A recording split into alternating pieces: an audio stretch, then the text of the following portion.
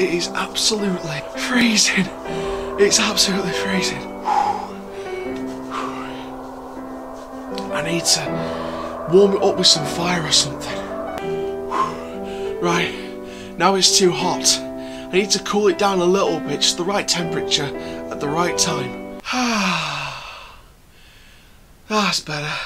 Hello there guys, my name is Coaster Chall and welcome to this fact file video. Now today I'm going to be telling you guys about the fiery hot Nemesis Inferno at Thorpe Park Resort. We're going to be sharing with you the statistics of the ride, the history behind the ride, and also share with you guys my thoughts on the ride, as well as predictions for you guys who want a spoiler-free review of the ride for those of you who haven't experienced it yet. So I've got different timestamps in the description down below, so you can check out when to stop and start between if you don't want to hear spoilers at the end of the video, as well as other timestamps for stats and facts and things like that.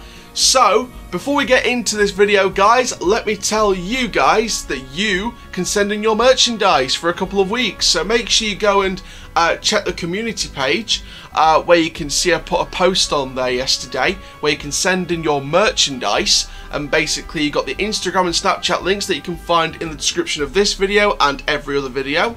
And you can also send in your merchandise with your name and location, and you can, if you want to say good videos or whatever, you can send that to me as well. You can message me about that and all. You can message me about anything to do with the channel. If you've got a question, I'll save it for the Q&A video for when we hit 2,000 subscribers. If you've got a video suggestion, drop it in the comments down below, as well as messaging me on Instagram and Snapchat and Twitter as well. I can be DM'd on Twitter if you want. And yeah, let's get into this fact file about the fiery Nemesis Inferno at Thorpe Park Resort. So the Nemesis Inferno site didn't always start off as Nemesis Inferno. In 1982, the park opened Magic Mill, which was a slow-moving boat ride around some brilliant theming for its time. Magic Mill operated between 1982 and 1993 before it was rethemed in 1995 to Mr. Rabbit's Tropical Travels. Now, with the Magic Mill, you would board your boat at the station. The boats had 3 rows of bench-style seats. Your boat then travelled through a calm passage of water, passing by flower beds, model houses and garden gnomes, while calming classical music played out of the speakers placed around the ride. Inside the mill was a dark ride section with animatronic animals singing Paul McCartney's We All Stand Together, aka the Frog Song. As well as frogs, there were several birds, a hippo and other themed elements inside. And after your journey through the mill, your boat returned to the station. So in 1995, as part of a second phase of Ranger County, which was a brand new area for 1994, Magic Mill reopened as Mr. Rabbit's Tropical Travels. As part of this retheme, the boats had a slight redesign to look like safari boats. Large models of the Rangers have been placed in different spots along the garden part of the track. They may also have changed the music in the garden section to more of an African jungle soundtrack with birdsong and animal noises. Also added around the outdoor section of the ride were large oversized storybooks telling the origin story of the Thorpe Park Rangers, which involved Mr. Rabbit finding the rest of the Thorpe Park Rangers during one of his travels deep into the jungle. Now unfortunately, on Friday the 21st of July 2000, there was a major fire at the park which destroyed the ride buildings for both Magic Mill, aka Mr. Rabbit's Tropical Travels, and Phantom Phasia, aka Wicked Witch or Haunt at the time. However, following this fire, Mr. Rabbit's Tropical Travels reopened without the indoor section of the ride, taking the boats on a relaxing journey around the gardens.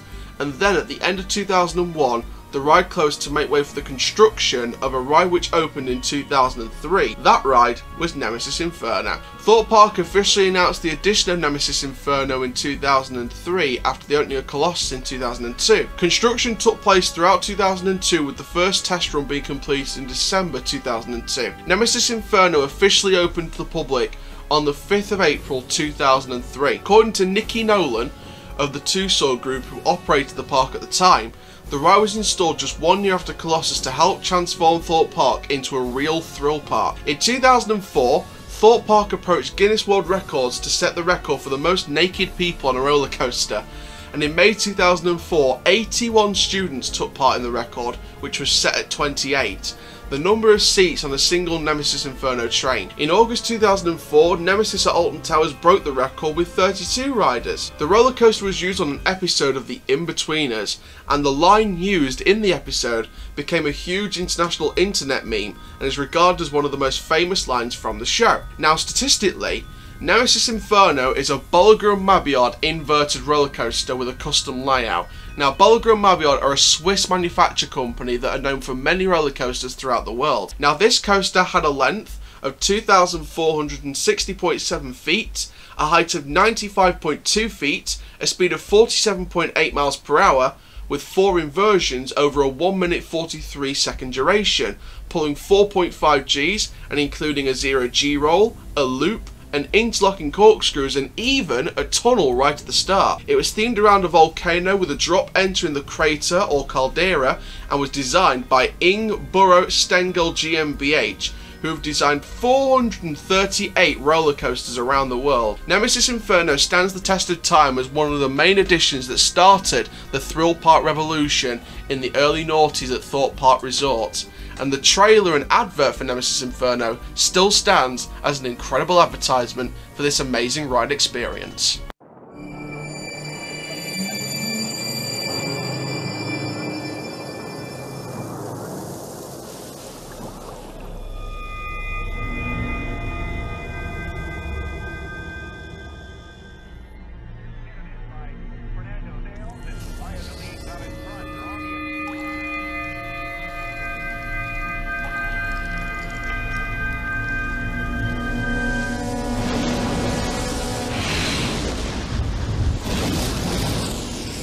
Feel the heat of Nemesis Inferno, now at Thorpe Park.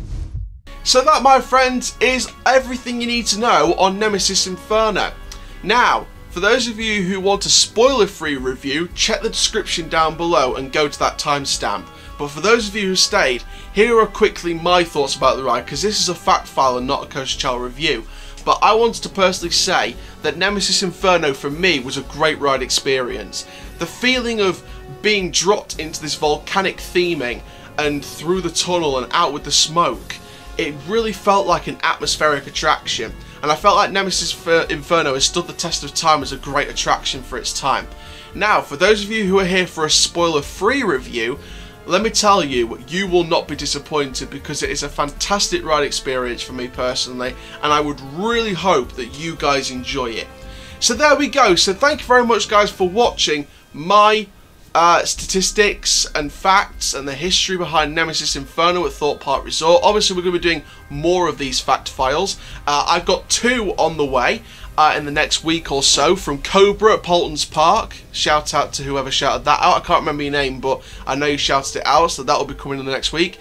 And also the Green Lantern coaster at Warner Brothers Movie World in Australia. Somebody suggested that as well, so I'm going to be releasing both of those in the next week or 2. So both those fact files will be out. We've had other fantastic videos being suggested to me in the comment section down below.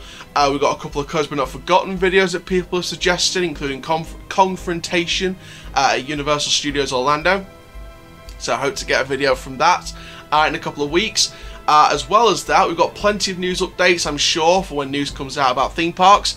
And we've got some brilliant other videos as well. Obviously, in a few weeks, we're going to be kicking off the Alton Towers Does Love Island series, which is a very fun sketch show series that I'm going to be doing. Hopefully I'll be doing some Meet the Islander type introduction videos for all the contestants, so you'll be able to see exactly what's been going on. Obviously, you guys have been voting in the comment section of that very successful video, who should be coupled up, so that will all be coming in the next month. And also, guys, we've got more of those theme park Ultimate Team Pack opening videos, so I'm going to be doing another one of those. I've got the hat ready, and yeah, I'm going to be switching some packs in between the packs. I'm going to be creating some new cards, hopefully, to switch in between the packs as well, and create a couple of other packs. I'm going to need a bit more paper to switch the draw around. So thank you very much, guys, for watching this video. Make sure you like, comment, subscribe, and click the notification bell so you never miss a YouTube video. And for now, guys, my name is Coaster Chall. Keep living the coaster life, and I'll see you guys in the next video very, very soon. Take care, guys. Have an awesome day.